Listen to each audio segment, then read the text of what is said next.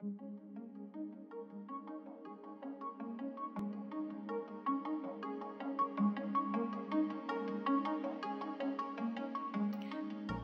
and welcome back to Lutheran F.A.Q. I'm Pastor Emily Edenfield, Assistant to the Bishop in the South Carolina Synod of the ELCA. Today's question is, what is Christmas about? Christmas is the second most important day in the Christian calendar after Easter. When Jesus Christ is raised from the dead on Easter morning, God accomplishes life and salvation for all of us. But that can't happen until after Jesus is born on Christmas morning. Christmas is such a big deal because God becomes human. God, the creator of the universe, all-knowing and all-powerful, decides that the best way to be in relationship with us is to be born as a baby, one of the most vulnerable creatures on the planet. That's what Christmas is about. God couches this great good news in a story that makes for sweet Christmas pageants and fun live nativity scenes.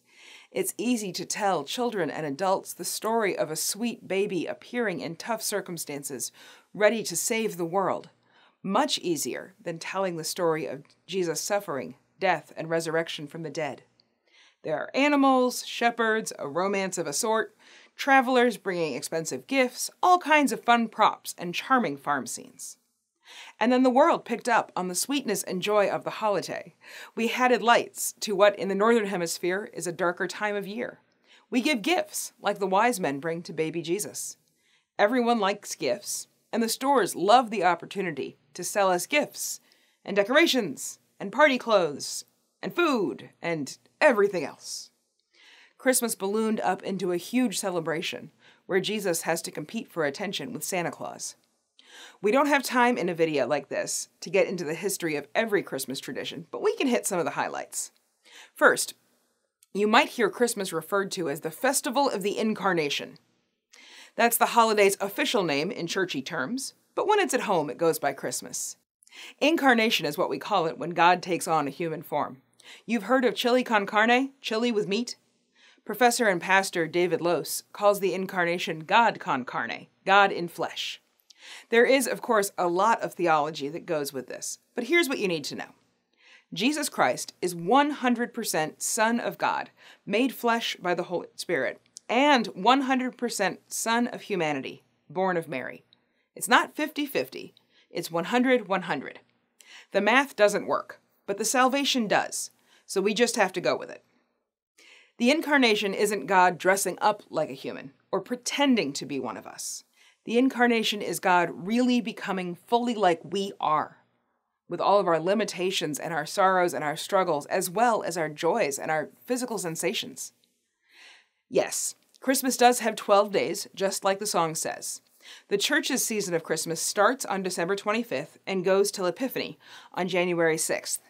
A lot of secular, meaning outside the church, celebration of Christmas runs before the day itself and comes to a crashing halt on December 26th.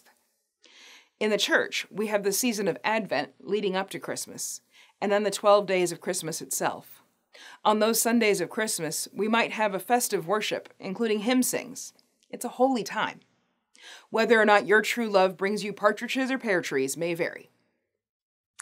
You might also notice that many congregations have worship on Christmas Eve, even more than have worship on Christmas Day itself.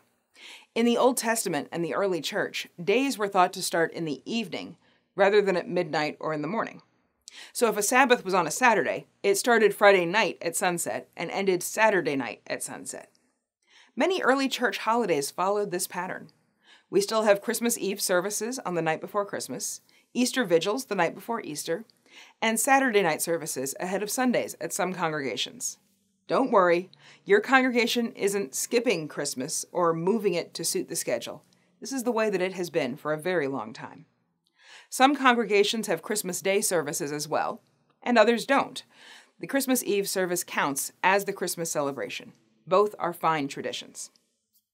Now, we need to have a word about Santa. Santa Claus is a way of retelling the story of St. Nicholas, who was a bishop in what is now Turkey. He lived from the years 270 to 343, and he has a lot of really great stories. The authors Demi, Anne Tompert, and Nicholas Grun have excellent children's books, about how St. Nicholas helped the poor by tossing gifts into their stockings while they dried by the fire, how he saved his town from starving to death during a famine, and maybe even how he brought some boys back to life. Nicholas was credited with miracles while he was alive and after his death. Some of the stories about Nicholas are more appropriate for grown-ups than children, and I'm just going to have to suggest you look them up. Yes, Santa Claus is real, and yes, Santa is a saint because he points us to Jesus. Like many other Christians, his public image may not show the depth of his faith. The stories are all there, though, for us to know and to share, so that Nicholas's witness lives on. As the body of Christ, we have less definite thoughts on Rudolph and the other reindeer. But Santa we're sure about. You've probably heard that some of the Christmas rituals we know and love, like the date, December 25th, or the burning of Yule logs, come from pagan roots or have been adapted from non-Christian customs. You can do some research if that's interesting for you. For myself, I focus more on what helps me with my faith or adds another layer of meaning, even if that's not how the tradition started. We are always interpreting and reinterpreting how we express our relationship with God. Though the rumor is that Martin Luther popularized the Christmas tree, and I think Lutherans should totally take credit for that. Some Christmases come with all kinds of festivity and Hallmark movie-style perfection. Some come with mess and grief and sparks of joy in between. Wherever you find yourself this year, remember that God has come to be with us in all of our lives, in the good, the bad, and the in-between. God loves you. The first Christmas was in a stable, after all, with all the messiness of birth and no time to clean before visitors showed up. Your holiday will have room for Jesus to appear in unlikely places too. Every Christmas has new traditions to mix with the old and new questions to add to the conversation. Thanks for letting me be part of your discussion. If you'd like to dig a little deeper, there's a study guide in the description of this video, and I hope to hear back from you. I invite you to submit your questions to me so that I can consider them for a future Lutheran F.A.Q video. You can also like this and subscribe so that you don't miss future conversation starters. God is always helping us in our questions and in our study to grow in our faith and our life together. Thanks be to God. Merry Christmas.